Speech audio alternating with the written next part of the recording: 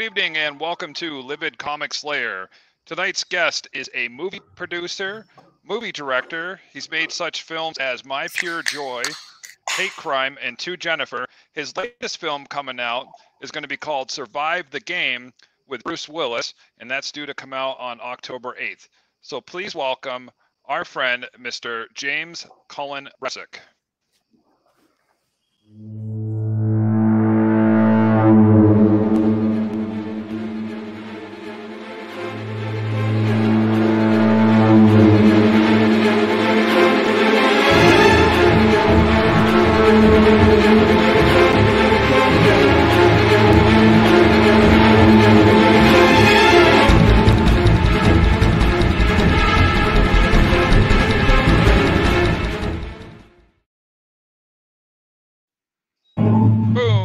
Guys, what's up, everybody? Long time no see. Yeah. How you doing? Long time. Been literally less than a day since we've been on together. So here we are. Yeah. So people, if they're wondering where James is, he'll be here in a few moments. He's just taking care of a few things, and he's going to hop on. So we just wanted to take this time to just talk and maybe give you some updates on what we're doing. So we can certainly do that. So welcome back, Rogerio. Hope your internet's rehabbed since yesterday. So yeah, it's going good now. Yeah. Awesome. Right. Perfect. No thunderstorms in New Hampshire, so we should be good to go tonight. But yeah. You know what I was thinking as a strategy for us? Like we could just announce that we are having Frankie Miller tonight, and then he doesn't. Oh, just don't have him. we keep going. Dude, there was this band that we used to play with. They would just always say that they were going to play the shows, right? And they would never show up, but their singer would come, and he'd have like boxes and boxes of merchandise for his band, but the band would never actually play. And I was like, this is probably a brilliant move, you know? Like he would just show up and like take over a table there and just sell their merch because everyone's hoping the band's going to come, and like, well, hell, I'll grab a CD and a shirt while I'm here for that band, and then they would never play the show. So might be something to that, Rogerio. Could be a power move. This is the fake news era, so we have to adapt to it. So let's make some money out of it. I like to deliver on my promimes, though. That's the thing. So do I. But you know, like I can't sell my soul at any time. Everyone's got a price. Ted Miller over here. Whoever is the highest bidder, I'm there. Yeah, right. I promise James is really coming on. We were all lucky enough to get to watch the movie in advance before its release. It comes out in a couple of weeks, so. Lionsgate was nice enough to let us check it out. Talking about deals, like, would you go through a little bit about Deadball? Like, people don't know the project yet, and I'm on the last panel, and maybe this is an opportunity just to give them a teaser of what they can expect from Deadball. It's a dark background. Yeah, it's a dark story, that's for sure. You're gonna feel sympathy for the main guy as you see him screaming there, Ted Miller. But for anyone that doesn't know what it's about, I know a lot of people are excited about the art, but outside of like a couple posts, really haven't said much about the story of it. But it takes place in the early 1900s during the Deadball era, which is where the name comes from, and it follows Ted Miller. He has his career cut short due to an injury from a dirty play during a baseball game, and he's desperate. His wife's pregnant. He owes the mob money. He can't play anymore. He's about to sign one of the biggest contracts in league history, and here he is and can't even play baseball anymore. So he, ends up meeting this evil magician that runs the carnival that's in town, and basically makes a deal with the devil situation, right? So he, the magician named Alexander Neville, offers to heal the injury for a future return favor, and Ted is so desperate that he agrees upon it without even knowing what that return favor is. And years later, they come back. They want that return favor, and once he finds out what it is, he doesn't want to agree to it, and it leads to a lot of bad things happening. And it's, the way I was explaining it at the con is it's like a horror thriller / revenge story, really is how I view it. So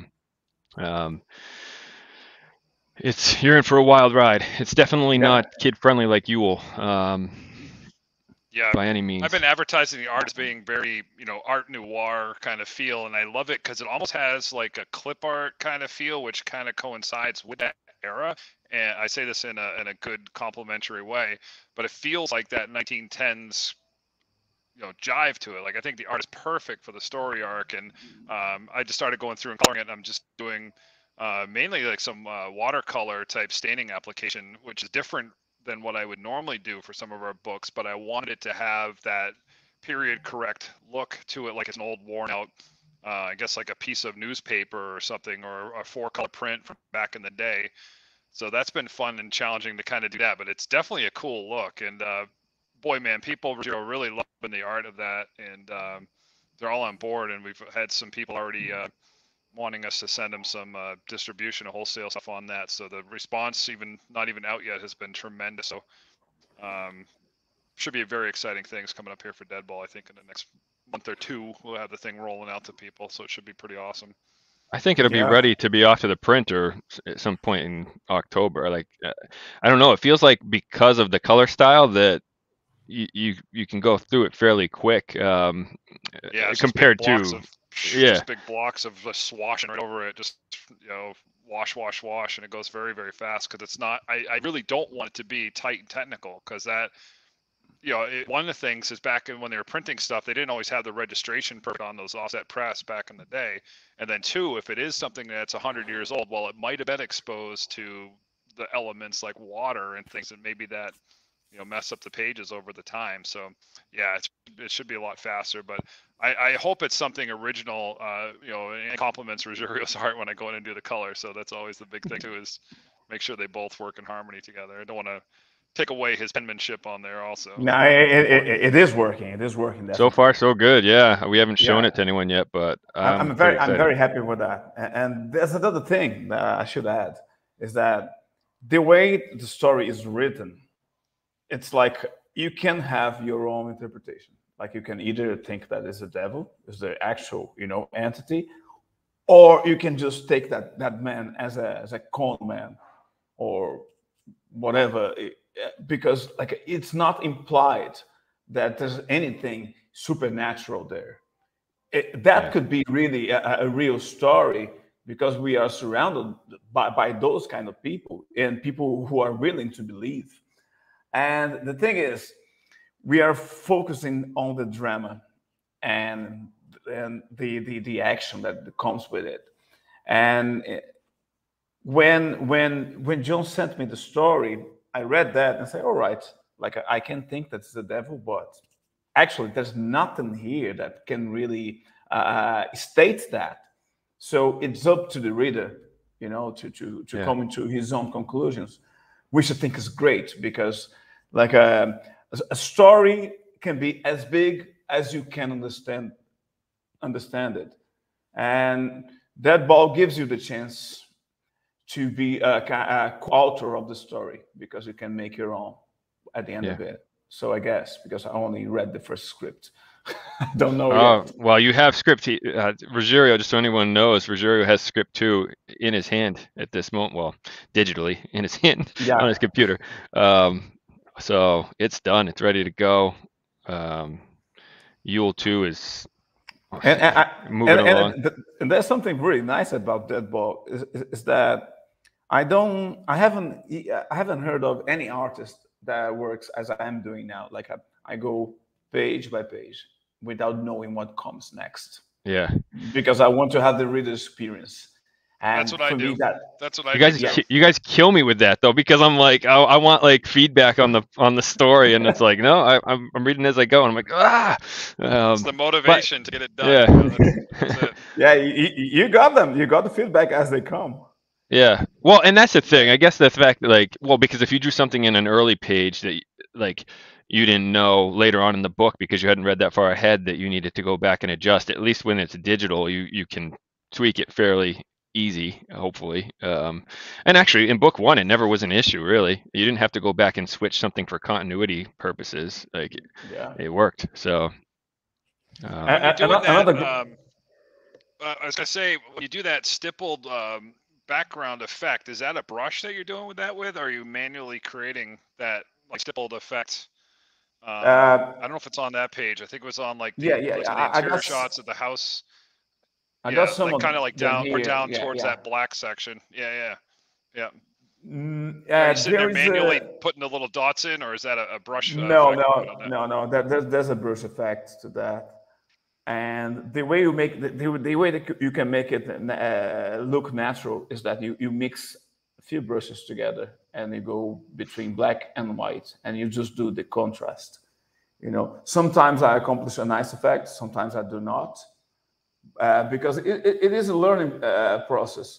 Such as this one here, like those points, like I can't do that physically, point by point. So I have a brush for this. Reminds me of But I want people, I perfect want people crackle or to something. yeah, I want people to feel that it's like it's manually, done there.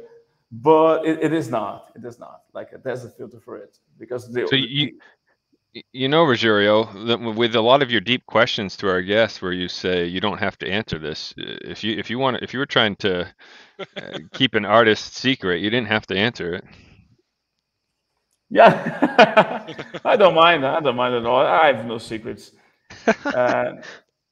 But sometimes I do like to put people in. How would I say that? In corners. I like sometimes to corner people because I like to feel. It's something that I get from fighting and from doing martial arts. It's like sometimes you pretend that you're strong and you're not. You're going to lose it. You know you're going to lose the fight, but you never pretend that you're going to lose. Like you go there to win. And when you approach people like that, you get I'd say something that they would not produce under normal circumstances, and you give them the chance to escape. But people do never want to get away. They want to face you when you give the opportunity to be courageous. And when you ask hard questions, it is good, but that can turn out to be really, I'd say, embarrassing sometimes because you never know how deep is your question or how idiot you are at the time. So you have to use common sense, which is very hard because you don't know. Like, what is common sense? You don't know because that varies. I'm in Brazil. There are some questions that I could ask to Brazilian people, and I've never asked to an American, for example, and vice versa. That's the way it is. So finding the balance is a challenge.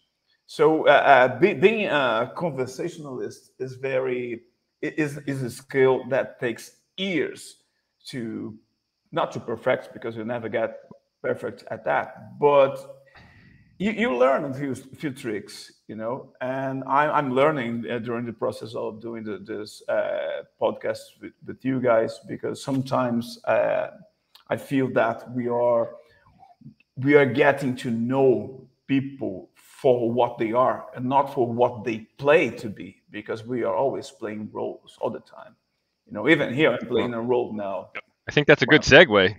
Yeah, we got James he's hanging out in the waiting room. He's joining us, so we're gonna go ahead and bring him on. So yeah, let's welcome the man. Let's get him on here. Let's do this thing. Yeah, here he is. So I am here, but I can't hear you guys for some reason. Oh no.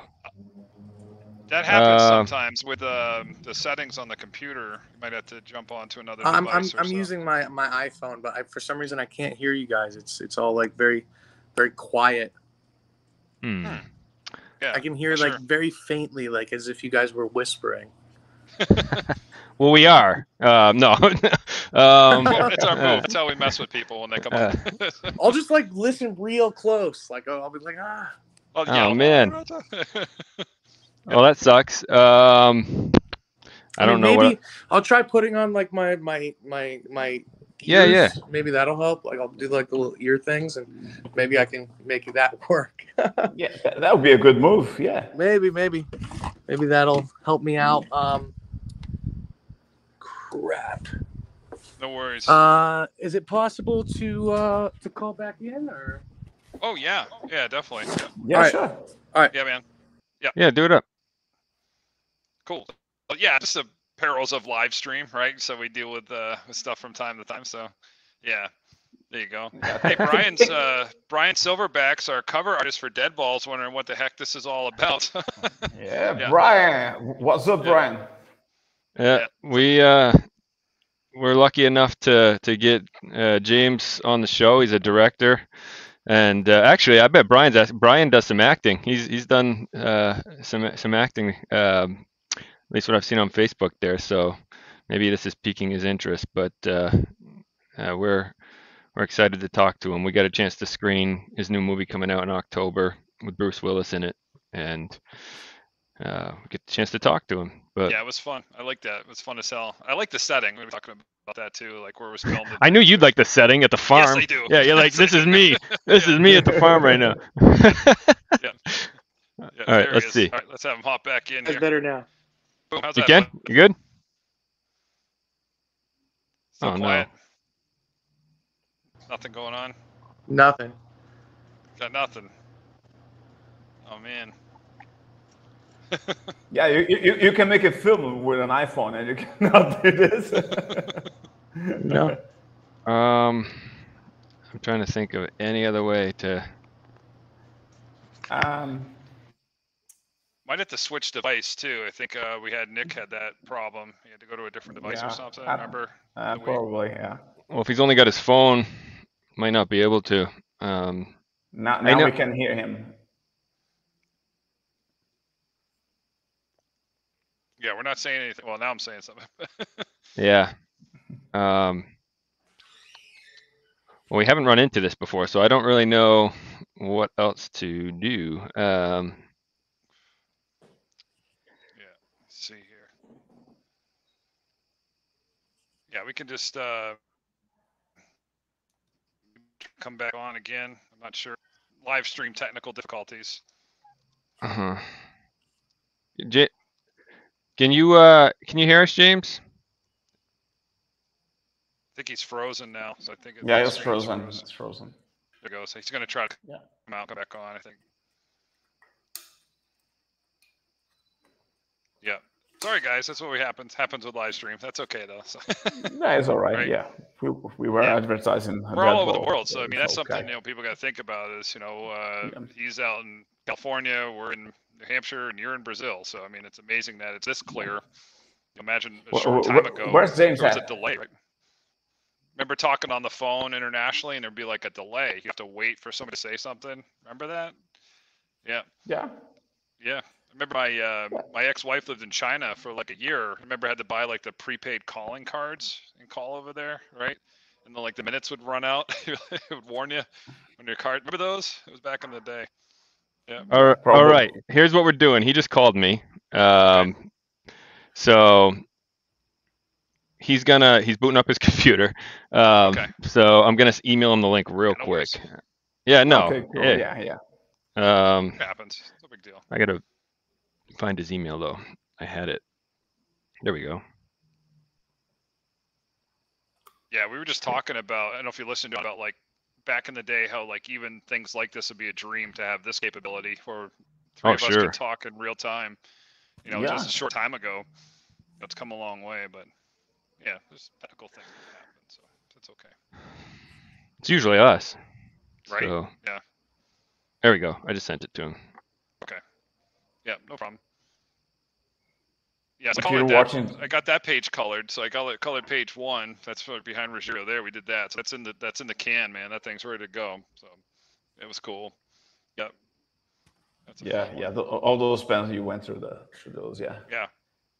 There's more of that stippling effect that I was talking about on the wall of the them coming in the house, right? So you got that effect there too. Yeah, man. We're honored to have that on our banner. People were digging that at the con too. They like, what's this all about? And there's a couple kids too. They're like, oh, baseball. And I'm like, yeah, you might not want to read that one. Yeah, kids are coming up like, oh, it's a baseball story. Like, yeah, kinda. Yeah, Brian, that's a really great cover. I love that. First time I saw it, I fell in love with it because that's the feeling, and you got that, right in the middle of the target. Oh man, I started following him when we started working on Yule, just trying to network with comic people, and I came across Brian because he had a lot of similar friends in common or whatever, and seeing all his covers he does, I'm like, oh man, these are freaking awesome. So I remember telling Joel, I was like, we got to use this guy, if he would even have the time. I think what happened, the part of it too, is I thought you had hired a different guy named Brian that I know. And I was like, yeah, you were. Oh wow, I know you guys were like chatting, and you're like, oh, I'm gonna getting Brian to do the cover, and I was like, oh, that's cool. Like, have you seen his work? And I'm sending you someone else's work entirely, right? I was like, this is him? No. Yeah, and I'm like, yeah, man, it's him. I had no idea that you're talking to Brian Sorback. I was like, you know, it was Brian Pinky. He does like, he sculls up like money and stuff. He draws on dollar bills and, you know, like uncut sheets of cash and stuff. And he does real cool stuff. And I thought that's what you were getting. I was like, okay, I don't know how you're going to tie in the money, but that's cool. Like, whatever, man. So it's funny. Yeah.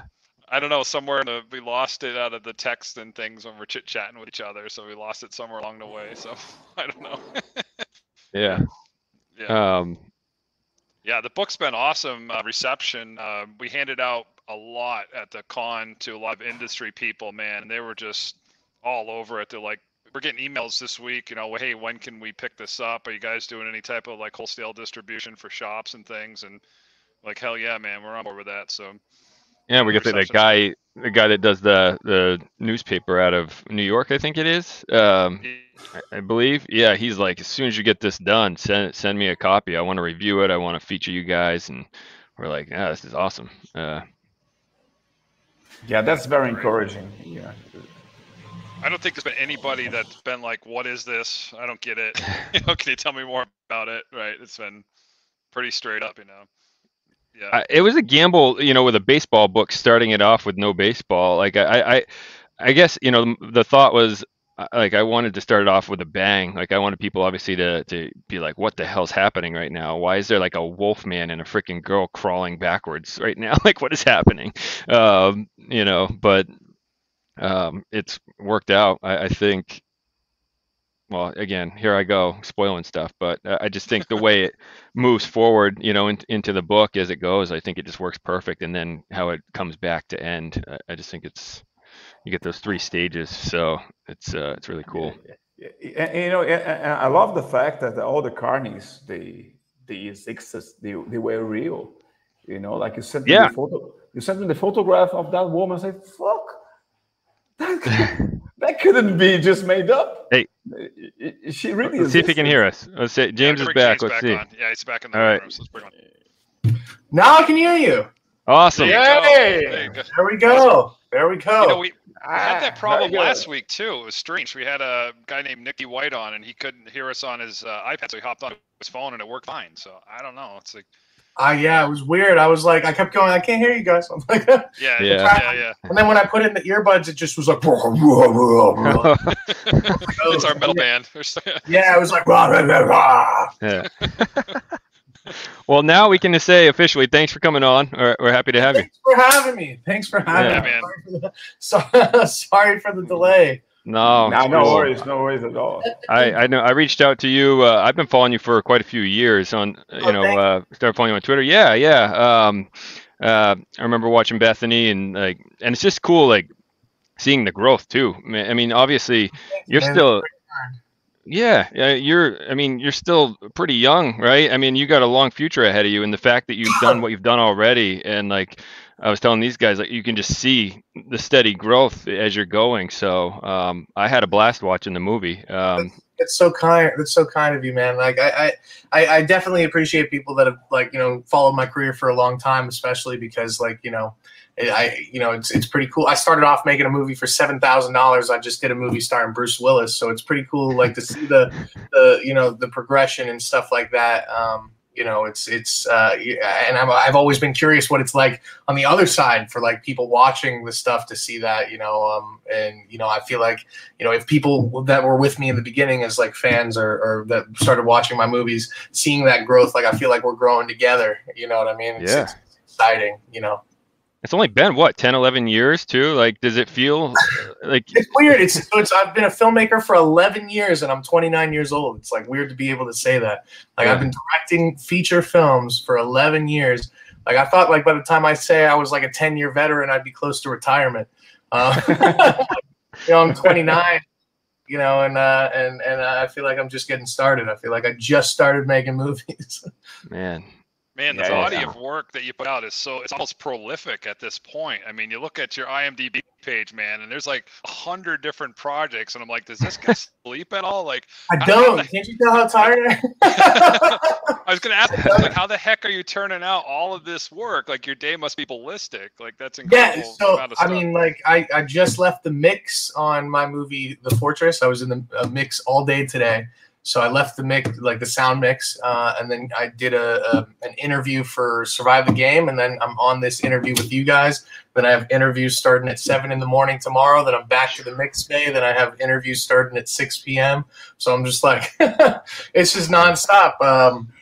But you know, I would have it no other way. It's, you know, I feel like, you know, it's one of those things that like I've always felt like if I don't put my all into what I'm doing, like I can't expect people to like watch what I'm doing, you know. So I try to put everything I have and all my time that I can into everything that I do. You know, because the way I look at it, and you know, is I have a responsibility not only to myself and the people involved in making the movie and like the actors that believed in me or the crew or the people financing it, but also to like the people watching it, because like ultimately, like, you know, I might have a limited budget or this or that, but like at the end of the day, like I know I have to put everything I can to make it as good as possible, because they're still spending the same, you know, $5.99, $6.99 to rent the thing as they are to rent a Marvel movie. You know what I mean? So it's like, you know, I need to push it and do as good as I can to be able to like compete as much as I can with it. And maybe I won't be able to like fully compete. You know, I don't think my movies are on that level, but like I'm going to do everything I can to make you guys be entertained. That's what I'm going to, I'll put my heart into it no matter what. Yeah. You know, James, like you a character, which is very hard to interview because you have answered so many questions, and most of the good questions are already asked. So I don't want you. Yeah, I don't want you to think that this is an interview. This is more like a conversation. Oh yeah. I mean, I'm just it's all good. I listen. I figured it was more of a conversation. He's smoking a cigar, man. It's like yeah, man. That's my jam. Over there. I'm like, hey, where's my whiskey? Let's pour me. Go for it. Yeah. Go for it. Yeah, it doesn't be here. You want to talk to other shows? Popcorn. Yeah, there you go. I like the gumball machine. I gotta be doing something with my hands all the time, right? I'm one of those people, so like it just helps me focus. Actually, it's part of that. So it helps keep me here. Man. Yeah, it's part of that jam, and but it's my character. Saying right? that, saying that, I have of course I have a question in disguise here. Like, he's like, we're not going to ask you questions, but I have a question. Yeah, I have a question in disguise. Because I'm the guy that I give you the opportunity or the chance to say just, oh, that is bullshit. I don't want to answer that. It's all right. And I'm flattered if you do that, because that's going to make some extra views. I can just have a quote of it. And the thing is, you were very young. For us, of course. Oh, God, there's a plane coming up. Hey, I'm close to his age. You guys maybe feel that way, but yeah, John, you know the spirit. You know the His guy is 29. You know, like he comes across as a 50, 60-year-old man. Because when I started listening to you, I was drawing and listening to your programs and interviews. I said, when I look at you, no, that can't be the person, because you have a deep knowledge about how the industry works. You know what works. You know what sells, which I admire a lot, because you have the market intelligence that lacks in most of the artists, and you are also an artist. So how did you learn those skills together? Because like when you started off and started to learn a lot from your first film, which you said it was a failure. I'd say it was a failure for the market, but not for you, because it was a learning experience. Yeah, and I mean, from that on, like you skyrocketed. I mean, I would say, like, you know, that's very kind of you. I would say really what I've just been doing is I've been failing upwards. You know what I mean? Like, I fail a little less each time.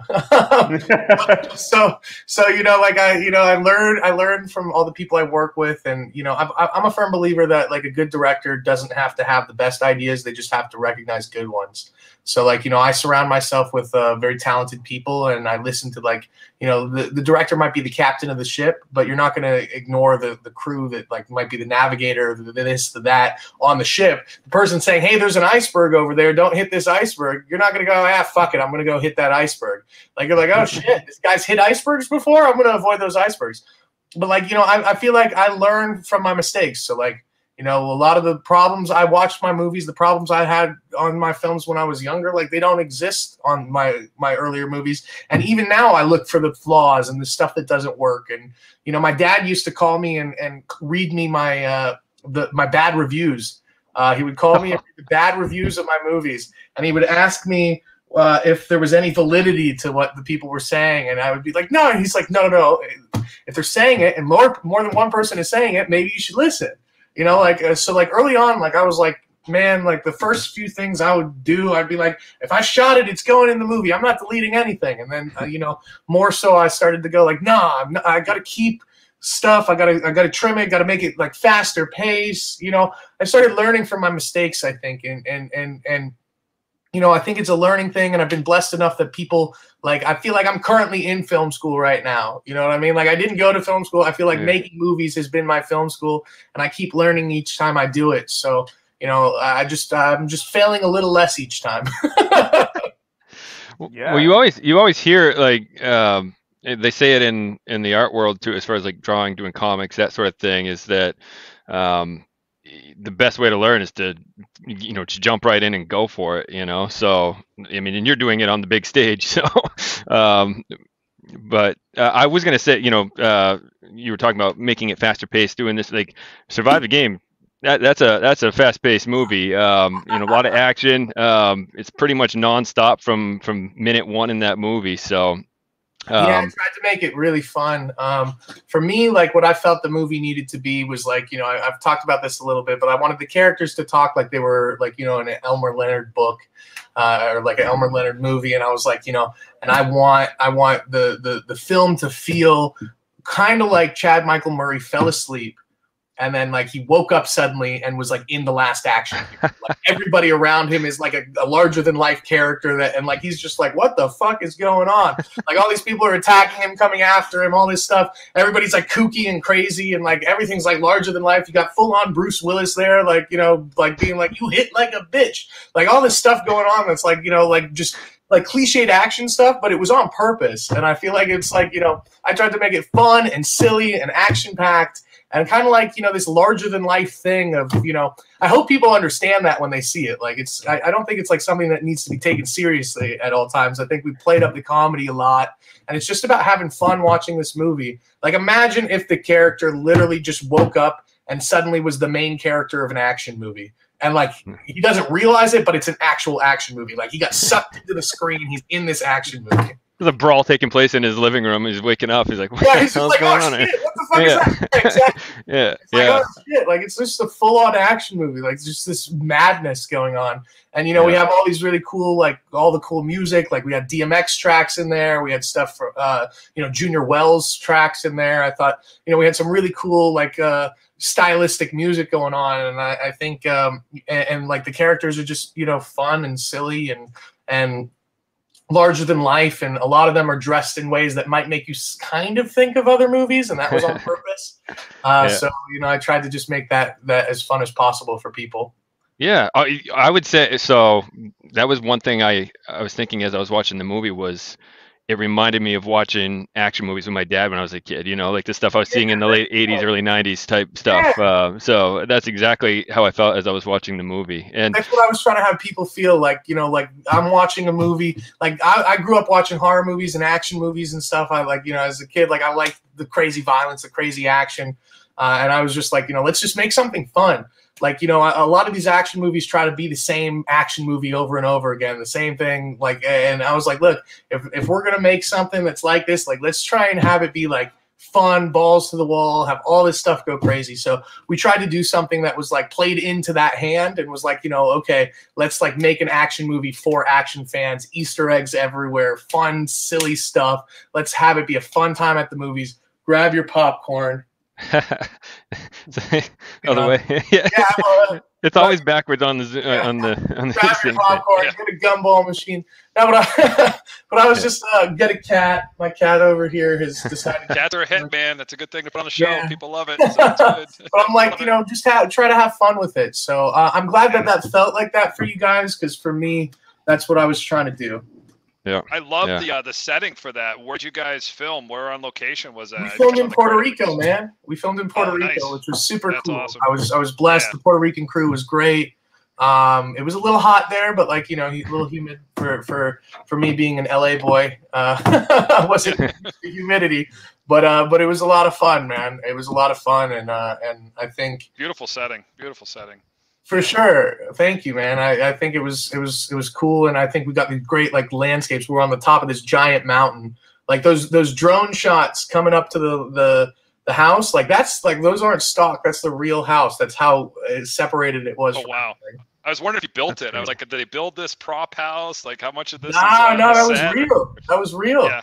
That's awesome. Was the interior on a set too, or was that also in that house? Really, everything was filmed at that house. Wow, that's incredible. Yeah, that worked out great. Everything was filmed at that house. That barn was that barn. Like all of that was cool. on that property. It was all like right next to each other. So we were just like. Well, if you ever need a New England farm, sir, I live on something similar.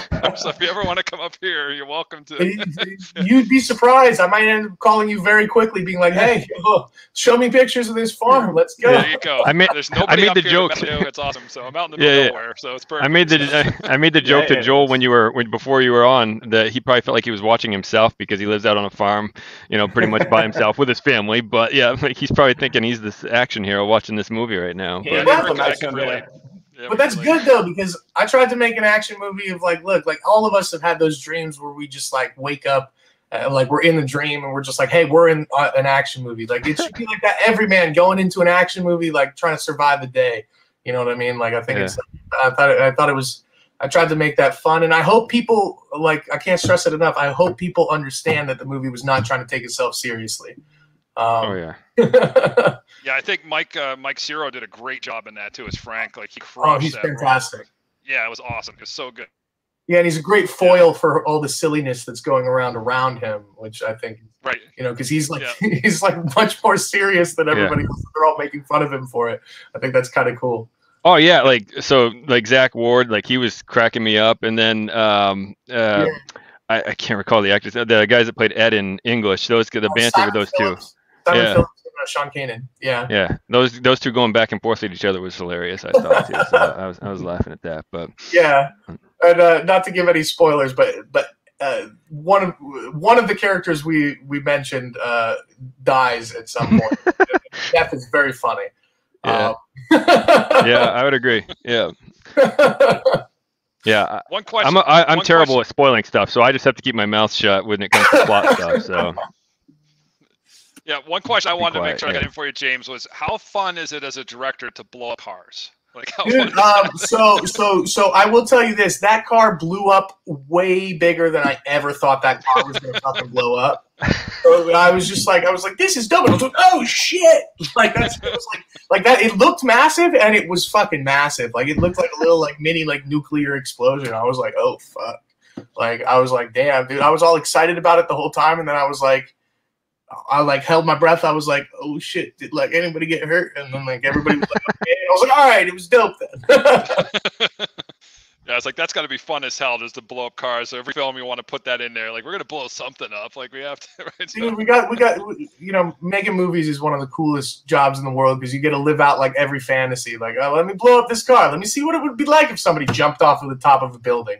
You know, it's like fuck it. You know, I think it's pretty legendary.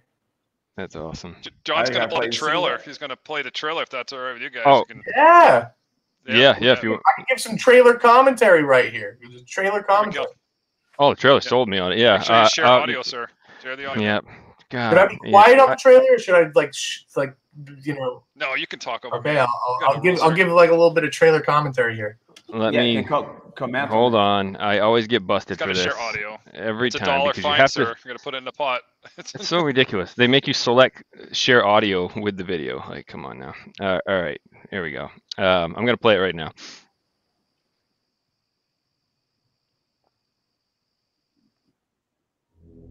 I've been chasing their boss forever. This might go south. It might go south. I'm pretty sure it's going to go south. Hell of a day, isn't it, partner? Oh! Dude. Up here. Oh, it's laggy. Go, go, go! Oh yeah, come on. Why is that happening? See, Chad's just getting drunk and waking up. Don't you touch me, baby. Come on, big boy. Come on, big boy. You got Zach Ward over there with the blonde hair and the tattoo. leave. No, leave me alone. Who are you? I'm a cop. These two just shot my partner down the road. Run! There goes Bruce. Gun. Don't worry, guys. You to get to safety. Bruce might be shot, but he's people throughout the will whole kill movie. He's not just there. This is my farm. Oh man, I keep flagging. That sucks. They're killing Who are people. these guys? They're drug dealers, scumbags. You're my prisoner until the boss gets here. I'm finishing this alone. That's actually one of my favorite fight scenes, that barn fight. Oh yeah, This that was is great. certainly a development. Yeah, We came here to kill. Sledgehammer Did to the any of leg. you not get the memo on that? Because Julia, evidently this cop did. I expect going you around to act Rambo so and different. people over there. Nothing like you. I got shot today, and I'm tied Bruce up. ad-libbed this line. It's good. And you still hit like a bitch. That's the house that I shared with my wife. But it's all Dad's I got actually left. daughter. All right. Your life. Let's go save Real him. life. Dad wanted to fight Got you across the back.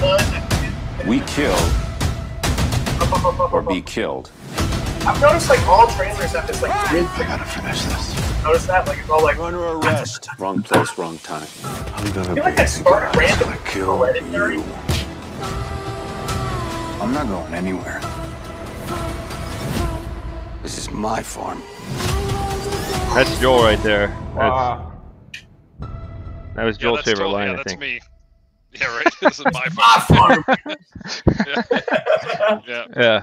No, that Really Yeah, awesome. That was Chad's favorite line too. He like knew it was his moment. He wanted people to be like, "Yo!" Like he wanted people leaving.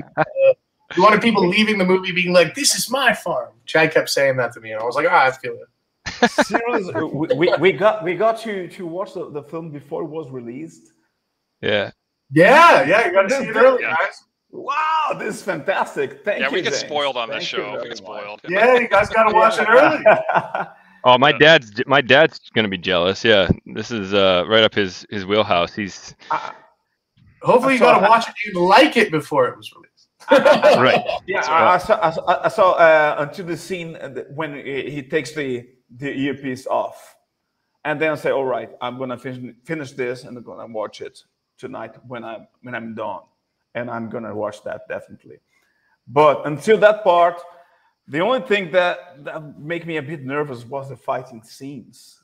Fuck, it don't beat a girl. I don't know. Fight scenes are pretty wild. Those girls kind of kick ass, man. Yeah. Yeah. It's a different scenario. They're like Terminator style, you know. This girl just does not stop. She's kind of beating the shit out of him like nonstop. Yeah. Like it's, She had it's that like pretty wild. once like scissor like takedown that she did like some jujitsu move, and I was like, that's Yeah. cool. Yeah. And Yeah. also not to spoil, but like she did with the shotgun or something, put it between his legs and like took him down with the shotgun. I was like, that's badass. That's a good. Yeah. Yeah. the stunt team did an amazing job. These are like, we wanted to do these like raid-esque long fights, and I think we did like the fights in this is like super long. Like, they're not like quick little fights. Like these are like really, really like long fights. I think people will be surprised at how long like these fight sequences go in this movie. For sure. Yeah, because sometimes when you have fighting scenes, there's so much camera moves, and that doesn't add at all. Because like that's just a camera moving. It's not people actually doing the fighting, and it's a kind of a very fast-paced dance that you have to rehearse a lot before. Yeah, we just wanted to get with there. people. We wanted to get there in the madness, and there's like tons of breakaway stuff. So like stuff's breaking around them. They're slamming each other on tables and through windows, and like I mean, there's a lot of crazy stuff there. We did we tried to really do it up. Yeah. I think I see here I go again. I'm gonna spoil. I'm just gonna. I want to talk about certain scenes, and I'm like I can't do that. But I wanted to ask. If you don't mind, we wanted to shift you. Actually, I don't know if you saw. I bought your comic book earlier today. I would have given it to you for free. Well, hey, I mean, we're a comic company, so we're doing our own comics, and I'm like, oh, that's so cool. He's got his own comic. Bam. Yeah. Full screen here. There you go. So, that's awesome. Yeah. Are you obviously you're crazy busy with the film stuff, but is there any plans to continue? So my goal was to. So when I was younger, Sin City was like my shit. The movie and the comics. So I have hundreds and hundreds of comics. I collect comics. I love comics. I used to go to Comic-Con all the time, like every year when I was a kid. And so I've tons of graphic novels. I just wanted to release maybe 10 comics and then put them all together as one big graphic novel eventually. And then hopefully pitch the whole thing as a TV series. But, my comic, I realized right after making it, I didn't know where to take a finished comic. So I just had 500 copies printed myself, and I just sell them through my Etsy. Because I was I don't really know where to who to take them to. It's I guess Diamond or something. I'm friends with Glenn Danzig. I did 2 movies with Glenn. I got Danzig questions for you. So that's I was maybe I asked Glenn what to do with it, and he was like, you can hit up blah blah blah. And I was like, I don't know. I don't know if I'm I don't know. I'm man, I feel like me calling up some random place going look, I got this cool comic. I don't know if that works. So. If you guys want my comic on store shelves, ask people for the comic, and then they'll hit me up. Yeah. Well, I mean, that's obviously we're less than a year old as a publishing company. Hey, you can publish it. I'll give you my comic if you like it. You can publish it. It's great. We can talk offline. New offline. Hampshire. I can get you on some sports out here. So yeah, good. Hey, I could give you. We could make that deal right now. We could do it. It'd be great. Yeah, we could talk offline. If you like the comic, out here. Yeah. Man. Yeah, we could do that. I know. I'm up for that, definitely. Yeah, I think Glenn was making some comics too for a while, right? So he's got that in his background, and yeah, he's got the Verotic comics, and then he has a lot of characters inside of that, Pumpkill and Mortana and all these people. Yeah, I wanted to, if it's okay with you, talk about Death Rider a little bit too on the show. Sure, yeah, I can talk about Death Rider for sure. Nice. Yeah, I haven't seen that yet, so I will say that. But I'm a huge Danzig Misfits fan. I have a picture of me in '93 with my white boy dreadlocks hanging out with Glenn on the bus, that kind of thing. So I guess one of the things I want to say is what could you share because he always seems so serious, he's on stage or performing. Does he have a sense of humor, and do you have a funny story from working with him that you could share? Glenn has a great sense of humor. All right. He seems so stoic and serious, right? No, I mean, he's stoic and serious. He takes business seriously, and he's a hard worker. And obviously he's built a following. But I mean, he has a great sense of humor. He's very funny. He can tell a lot of jokes. He's a really good dude. Actually, I'm supposed to have dinner with him in a couple days. Him and I keep up and do dinner maybe once every other week. Yeah, that's awesome. Yeah, he's a really good dude. Funny stories? I don't know. I mean, I have one funny story. One funny story is Glenn was wearing his sunglasses during some conversation with somebody.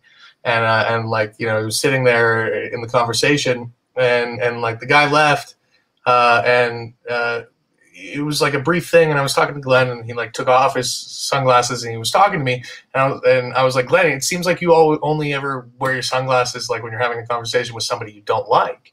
And then he just put his sunglasses back on and looked at me. I was like, wait, what does that mean? Like, it's not like me. I was like, ah, shit, no, but Glenn's awesome. He's like, but it's like funny moments like that. Like he does like he didn't say that, like I said it, and he just played on top of it. But it's just, awesome. He's just, he's funny, but he's very nice. He's a nice dude.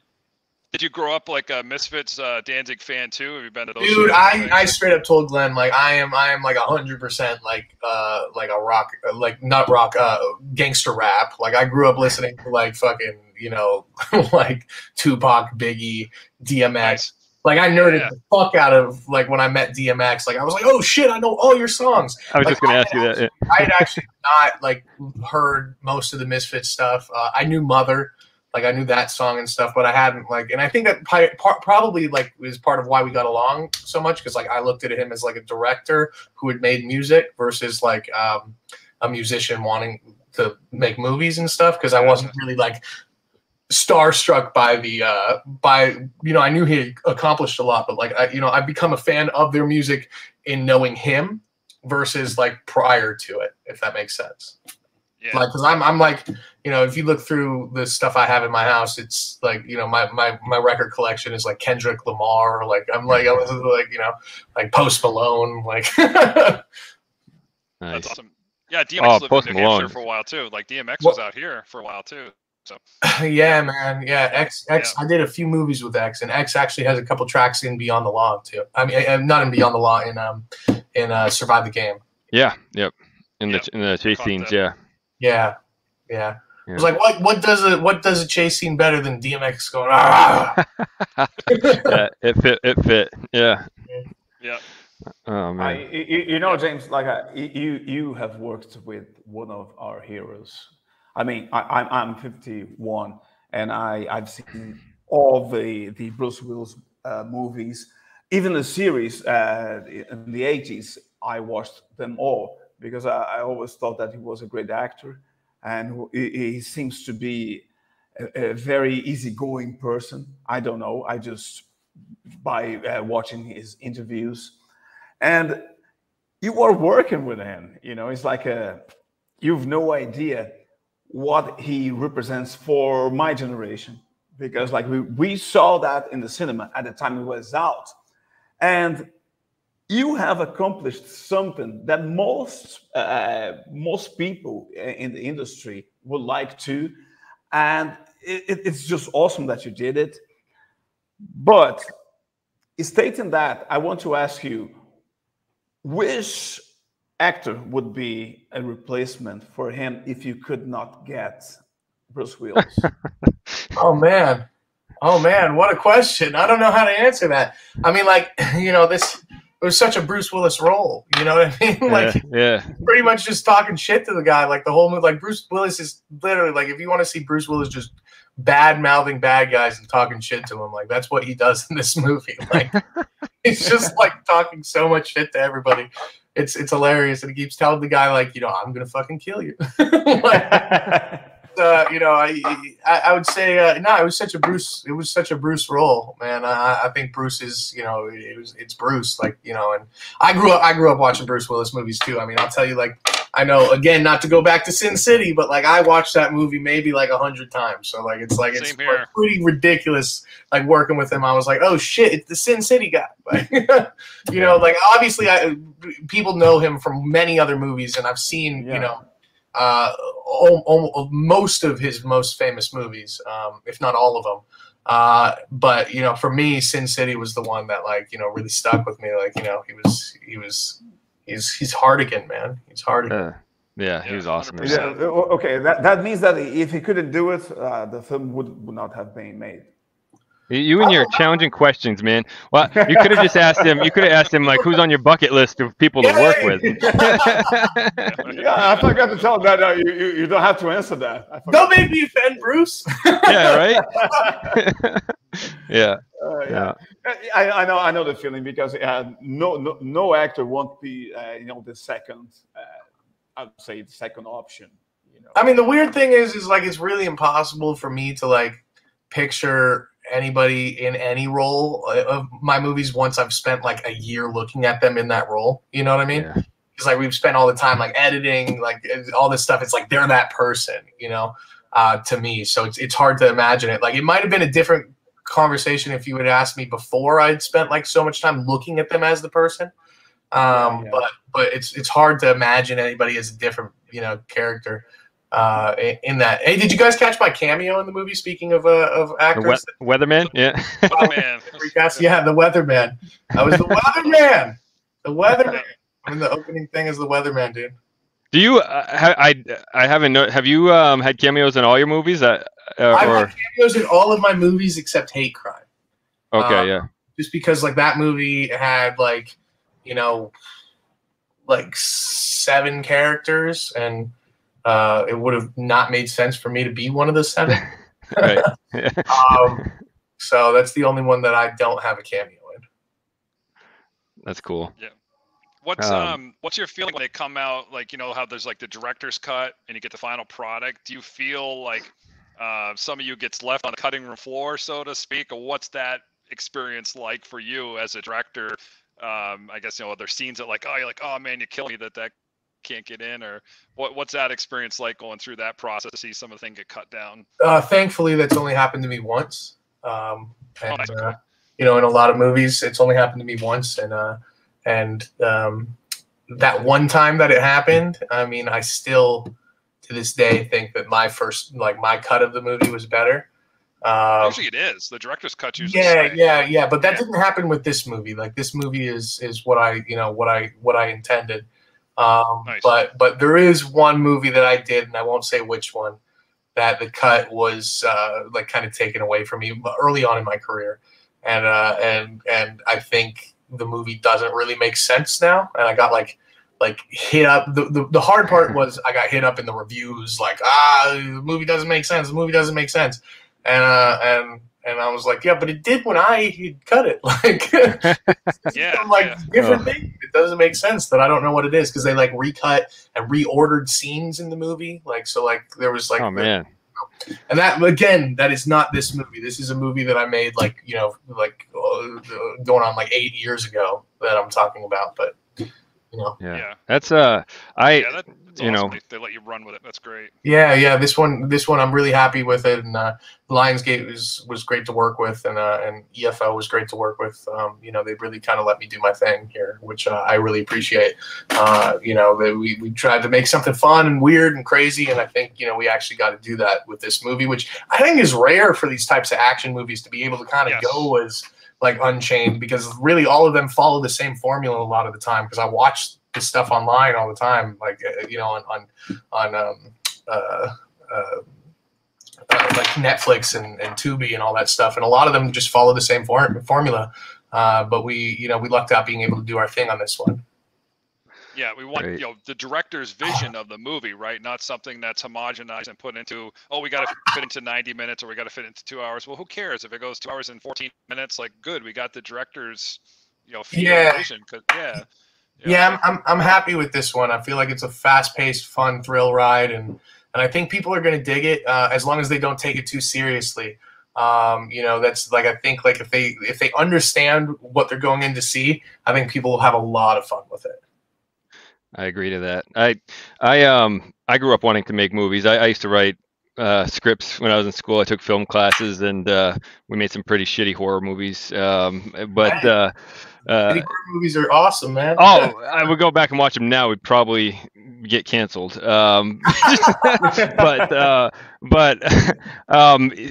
any aspiring filmmakers out there, what advice can you give them? You know, people that are just starting out, that want to do this. Go out and make your movie. Like, you know, you don't have a budget, then make something that you can make for no money. Like, you know, my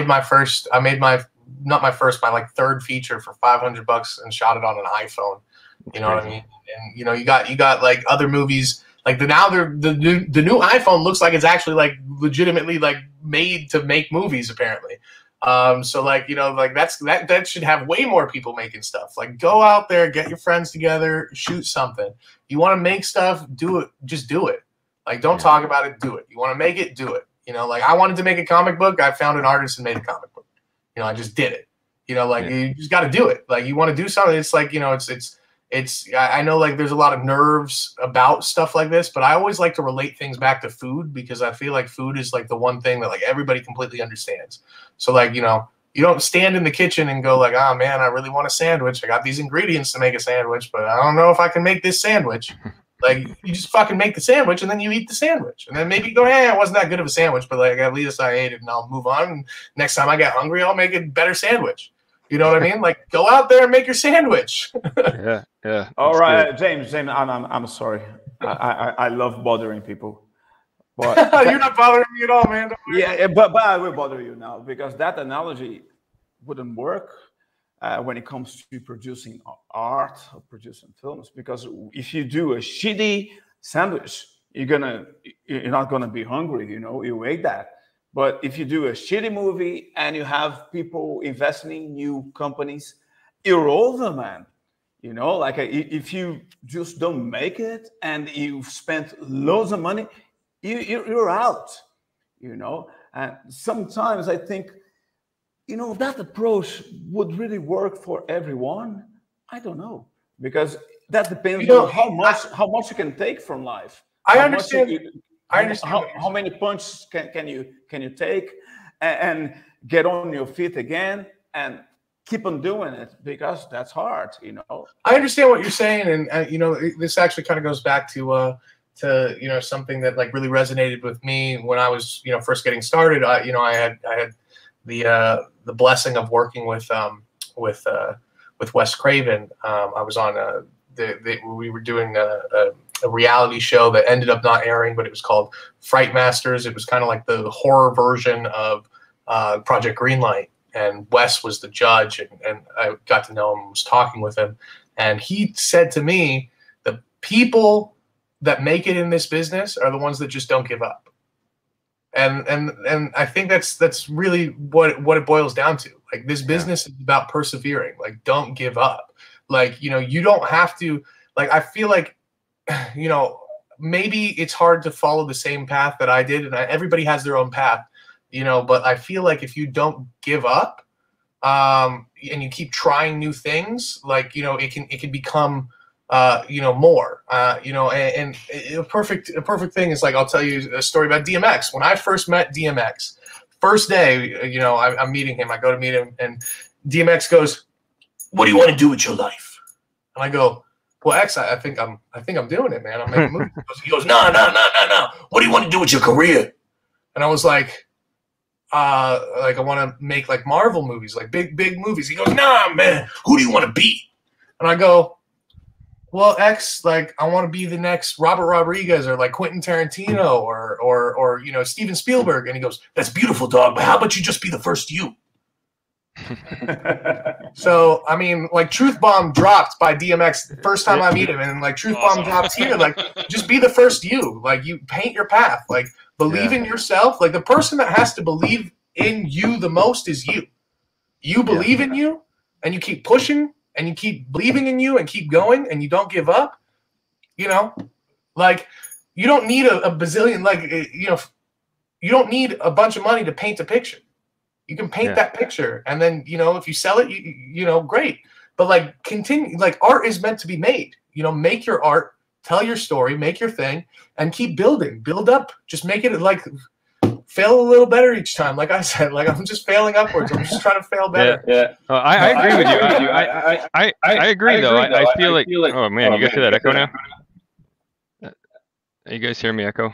No, I'm not hearing you. All right, good. All right, that was weird. Sorry, I had an echo of my own voice. As I say, I agree with you, James. I think the disconnect with you, Rogerio, in this is, you know, he's not saying, you know, go make a feature film, like, and not know what the fuck you're doing, right? Like, learn, get better, go out there and do it. You know, you're not gonna, if you wait until you're perfect, you're never gonna do it. You know, at the end of the day, make a short film for $30 on your phone with some friends. You know, like, do stuff. You know, make stuff. You know, like, you know, it's how do you learn to paint a really good painting? You draw a bunch of pictures first. Yeah. Or you paint a bunch of really shitty paintings. You don't just paint the Sistine Chapel on your first try.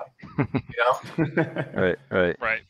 Yeah, for every that- good painting, I'm a painter too. That was my background. There's 90 others that people don't see that I'm not sharing online, right? They think I'm just hitting the ball out of the park every single time I put a painting up. It's like, no, man, there's a dumpster full of shit in my backyard here, that just that's didn't make the adjective. cut.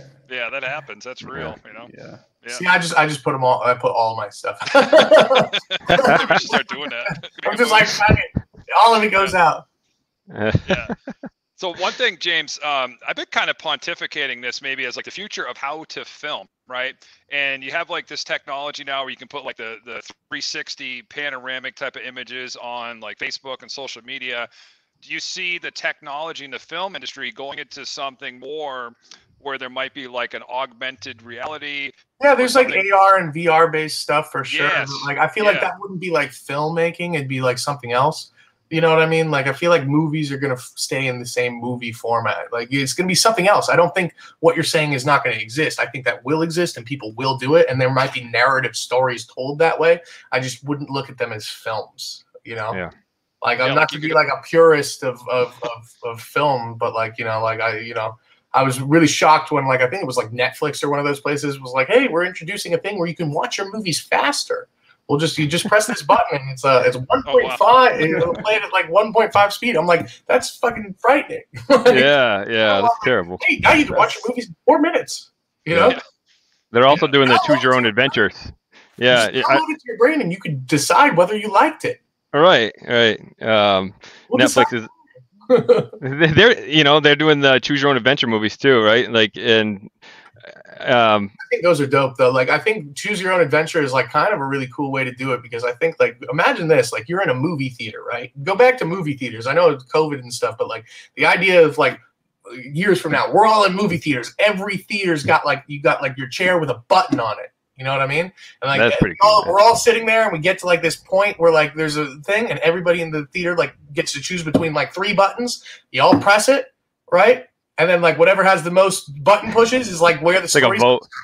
Like every time you watch the movie, it'd be different. It'd be like a vote button. Like that'd be pretty cool. Yeah. I like where your head's at. That's actually pretty cool idea. Yeah, it'd be fun. Yeah. Yeah, I think that interactive, immersive experience is coming to a degree, right? There may still be the traditional film, and I think if you're in like a horror situation, if you're in that setting, you could look up and like you see the monster like on the ceiling, but like the main characters can't see him and it's out of frame, and that could be an interesting type of genre or style to make a film. But I could definitely see it coming. Like to your point, that could. Oh yeah, I mean, they kind of played with stuff like that before. Like, what was it? The original 13 Ghosts. Like you'd wear the glasses and you could see the ghosts, but you couldn't. Or like, like the Tingler. Like in the theater, they'd like have the seats rigged to like shock you like a little bit when it was going through the theater. Like, it's like I think like immersive stuff is fun, man. Like there's like I think. I don't know if you've gone to like one of those 4D theaters, but you go see like a movie in 4D and like the chairs like kind of like moving and stuff. Like, oh snap! Like that works really well for like a Fast and the Furious type movie. That's kind of cool. Yeah. Universal kind of deal, right? So. Yeah, pretty much. Simulation rides, man. Those were like my thing as a kid. I used to love simulation rides. Oh, for sure. Yeah. I was going to ask when you decided to write a comic book, because you were already doing movie scripts. Was the transition pretty seamless? Movie script to comic script. It was a little seamless. My girlfriend at the time kind of showed me how like she had done a comic before, and she kind of showed me like the format and like how to do it, and then so like I kind of followed that.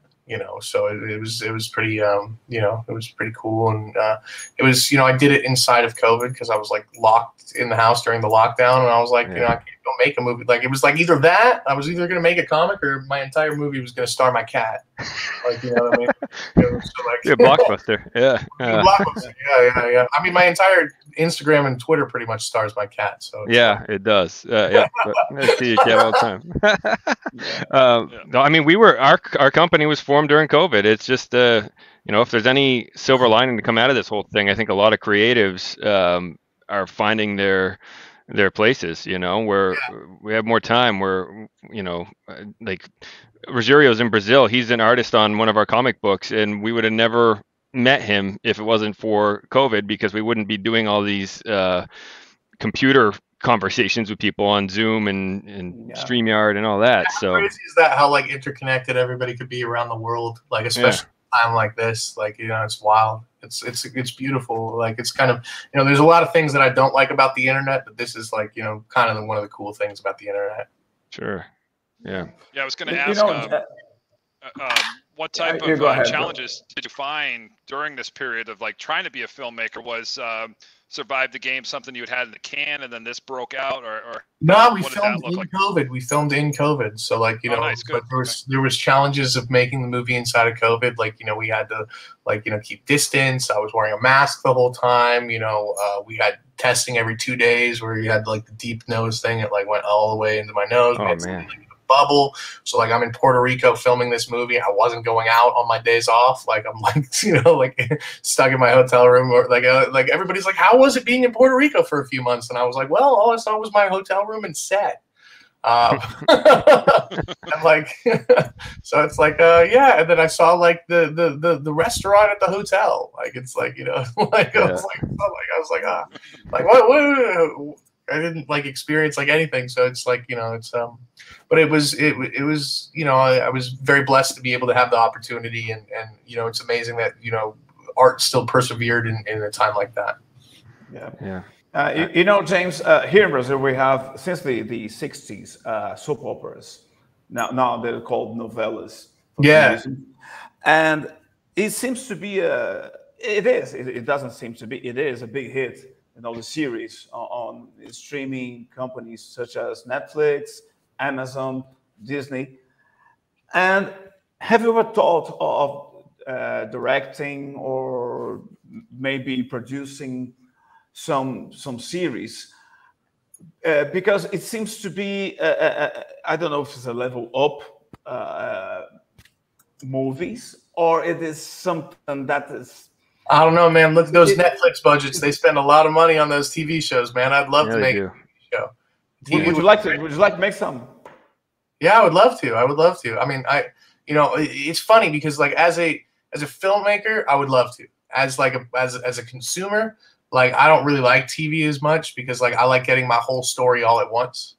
So like when I watch TV, like like a perfect example, when I watched Breaking Bad, and like I got a Breaking Bad tattoo on me, like I'm a huge fan of Breaking Bad. When I watched Breaking Bad, I watched all of it, binged all of it in 2 days because like I want my whole story. So like I literally like did nothing, like I didn't sleep. I was just like all I did because I was like, well, what happens next?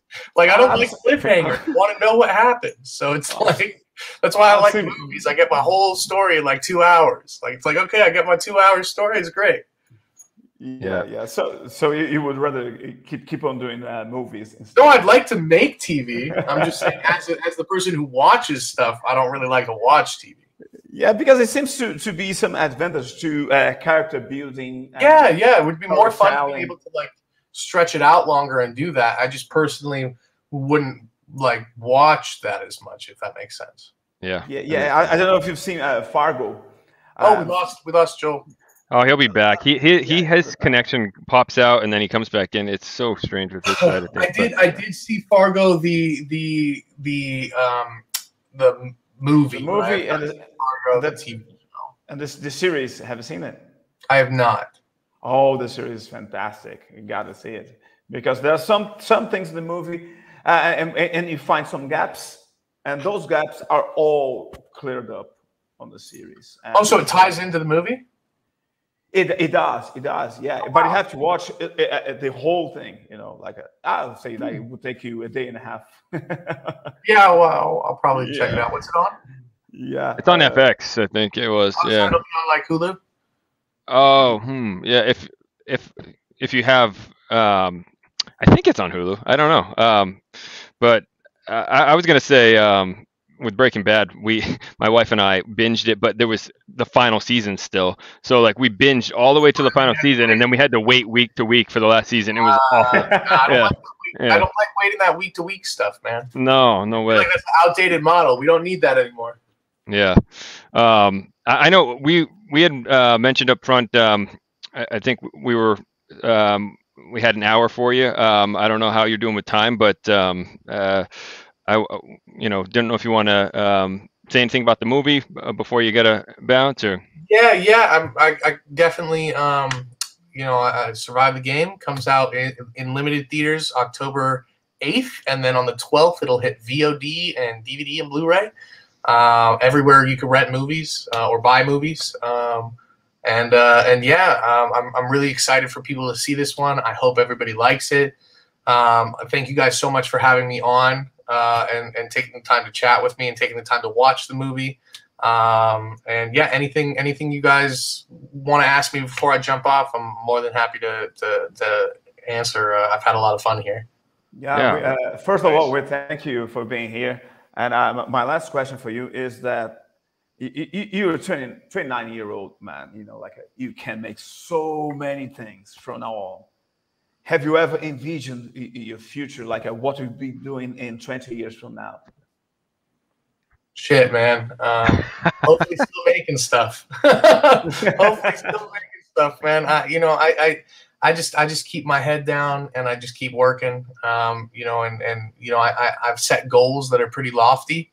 I don't know if I'll make those goals in the time that you know, you've talked about. But you know, hopefully before I die, I do. But hopefully I'm still just, you know, making stuff. You know, that's just where I'm at. And you know, I've been very, very blessed to have the opportunities I've been given and to work with such amazing people like Bruce Willis, Shannon Doherty, like, you know, Zach Ward, like all Chad Michael Murray, all the amazing people that I've worked with in my career that have believed in me, DMX, you know, all these people. And, you know, I'm very fortunate to have had that opportunity. And, you know, my dad believed in me. He passed away 2 years ago. And you know, I hope that I'm able to live up to his hopes and his expectations for me as well. And you know, I just you know, keep working and hopefully, you know, I attain what I'm trying to do. I mean, that's just ultimately, you know, hopefully at some point I'm going to be like, look, I'm not failing upwards anymore. I've done it. Yeah. I did an okay job. Yeah, that's great. That's great. I'm sure your dad will be really proud. Yeah, with the amount of work you're putting out, James, I don't know how you could fail, right? I always say, you know, fame is an opinion, but being prolific is a fact, right? No one can take that away from you. Like, hey, man, I put out 300 movies. Like, damn, that's a lot of films.